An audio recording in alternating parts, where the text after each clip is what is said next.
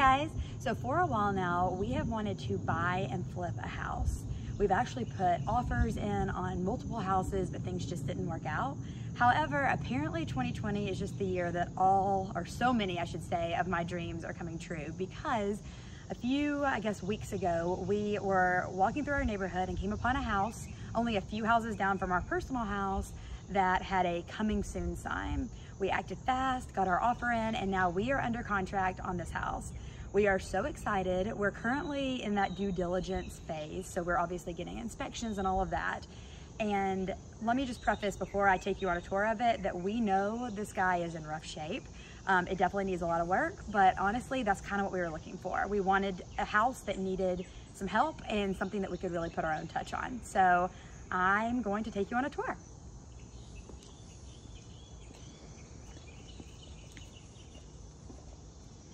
All right, so you enter the house through this screened-in front porch here. We think this was something that was added on at some point. This house was built in 1939, and you will see as we come in that, like a lot of bungalows built during that time period, the rooms are very much sectioned off. So you walk in off the front porch to the living room. You got this nice fireplace here, some stained glass windows, nice arch detail here that takes you right into the dining room. The guy that was living here took most of the furniture, but you're going to see as I kind of take you around, some things were left. So you'll also see that a lot of this house really is in pretty rough shape. So beyond just being kind of dirty, there's things that are falling apart, rotting, etc., etc. Exhibit A is this kitchen. Needless to say, I think that this is going to be a really good before and after of this kitchen because this thing is in pretty rough shape. Take a look at this retro microwave oven hood scenario here. So yeah, this is the kitchen. On back here is, I guess, what you could consider just kind of a little pass through to the back deck. They've got a washer and dryer. He may have had a table here for like a little breakfast room.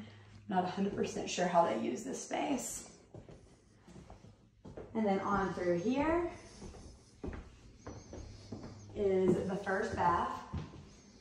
So you can see him in all his glory. Then on through here is the master. We can tell in a few different ways that this house was remodeled and added onto over the years. The ceiling textures vary throughout the house, so in certain parts of the house it's a textured ceiling. In this room and a few others it's smooth. So we think this was definitely added on at some point. So I think this was his master sitting room, and then his master bed maybe was in this spot, and then this is the master bath in here.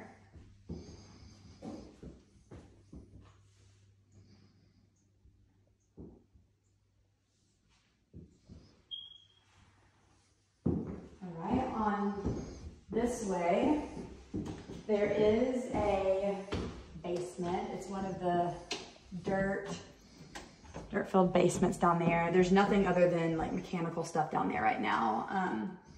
But, you know, kind of creepy, but it is, you know, some good storage space. So that's down in there. This is the second bedroom here, closet area.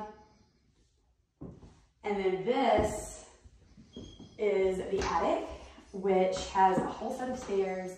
Honestly, would have been my dream as a child. Like, it's a whole little apartment up here, sort of. Now, it's honestly not, because it's not conditioned and the roof lines are low in a lot of the different spaces, but he clearly used this for some really good storage areas up here. So this was kind of happy. The natural light's happy, you know, kind of cool up here.